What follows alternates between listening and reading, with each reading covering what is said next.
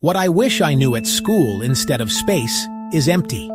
That maybe the entire cosmos is living inside something much stranger. Mind blown. Black holes come in sizes from tiny, maybe microscopic, to truly monstrous, millions or billions of times the sun. Now flip the idea. Some physicists have toyed with it. They suggest the interior could behave like its own universe. If that is true, small black holes can birth tiny universes, and huge ones can cradle whole big universes. So which is largest?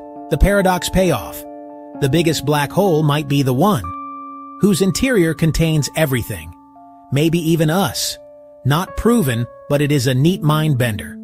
Biggest by content, not just mass. Universe inside a black hole? Maybe. Science says maybe. And curiosity says definitely.